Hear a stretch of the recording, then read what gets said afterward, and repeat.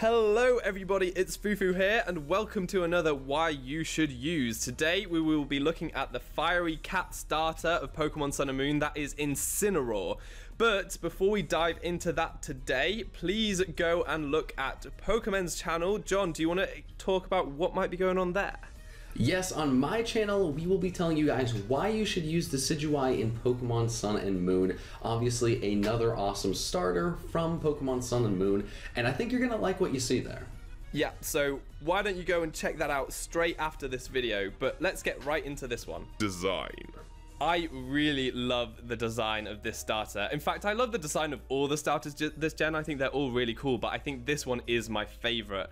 I really loved Litten's color scheme and its yellow eyes with the red and the black. I think it's really cool. It's so cute. And then I learned that it evolved into this badass. He looks like a monster.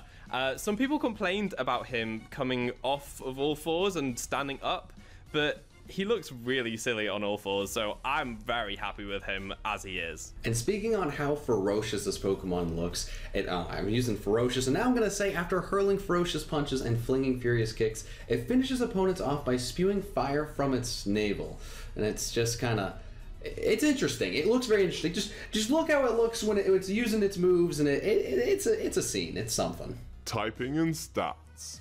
Incineroar is fire and dark. It's not fire fighting. Yes, this is what we wanted. We've had far too many fire fighting starter Pokemon, so a fire dark type is great. It's really, really great. We all were kind of concerned that it might happen.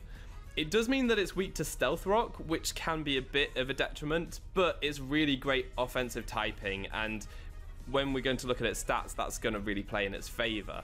And looking into those stats, the one thing that stands out is its speed, and it's really sad because it's, pre-evolution Torracat has a 90 base speed, and then they're just like, oh, you like speedy mons? Well, not in the Alola region, base 60 speed, have fun with it. So that's kind of sad, and that plus the Stealth Rock weakness is not the best, but that is where the negatives end because the rest of its stats are really good. 115 attack is very, very scary. It even has pretty usable special attack with 80 if you really want to go on that side.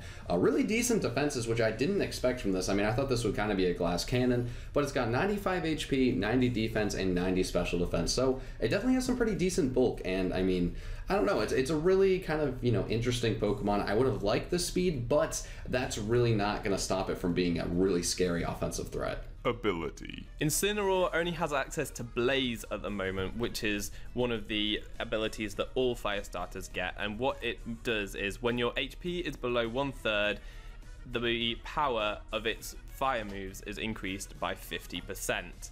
Now, it's very situational and doesn't always come into play, but with the fire types, it's slightly more useful because they can use the move Flare Blitz, which causes recoil, and also because they are weak to rocks, they take a bit more damage, so that it's kind of easier for fire types to get into that Blaze range and get the extra power boost. So it's definitely a useful ability, although not the most useful.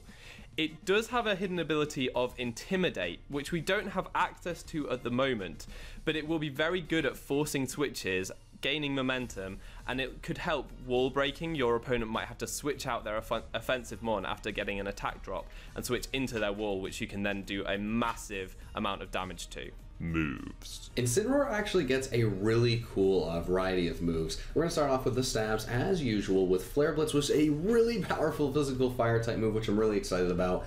And it actually has I'm pretty sure it's a signature move, Darkest Lariat, and it's an 85 physical dark type move, which ignores stat changes. So the ignore stat changes isn't going to be helpful every single time, but it's definitely going to help you out in a few battles, which is awesome. And just an 85 physical dark type move is great. To go along with that, you have really cool coverage with EQ. Cross Chop is going to be really cool. U-turn is really nice on this Pokemon. You force a switch, they're going to switch into something that you can't really hurt with either of your stabs. U-turn out of there, and it's probably going to do a pretty good amount of damage there as well.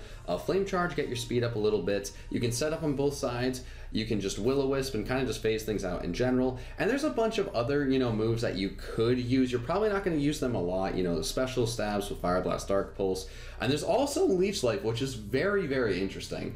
I didn't see this coming. It doesn't make any sense that it gets that, but I'm not complaining because all of a sudden this is a really good move, and especially when you get Intimidate back. I mean, it's a defensive mon. This could really help you out. I don't know. We'll see how that works. Set idea. So for this Incineroar set, we've gone pretty straight down the line, just using a choice banded set. This set, I think, is really going to be very efficient at what it does. It's going to be adamant, max attack, and max speed, just to try and outspeed what you can with that base 60 speed.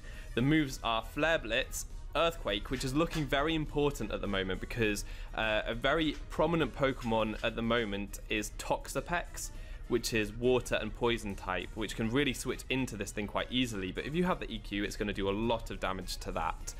It has Darkest Lariat, which is its other stab move, which is quite spammable. There aren't too many things that resist the dark type, so you can spam that quite easily. And then U-turn to get out of there if you think that something's going to come in that can wall you while still doing some damage. So this banded set looks like it's going to be quite efficient, can break some walls, can get some momentum, and I think that I'm really going to like it.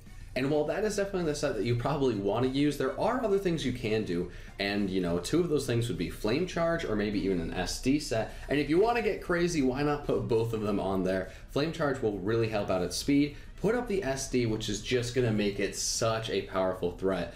And then, I mean, you could even keep Flame Charge as your fire move, as with the SD, that's still going to do a decent amount of damage. Put on some other moves like Darkest Lariat, maybe EQ just for some coverage, and you may be good to go and get yourself a little bit of a sweep. So there's definitely other things to play around with this Pokemon. It's really cool, and I'm excited to use it. So that rounds off this video about Incineroar. Please let us know in the comment section what you think about Incineroar and what you think about the starters in general. And please, right now, go over to John's channel to see what we made of Decidueye. It's a very cool Pokemon and we had lots to say about it, so please go and check that out. But all that's left to be said is I've been Fufu, you've been awesome, and hopefully see you next time. Goodbye.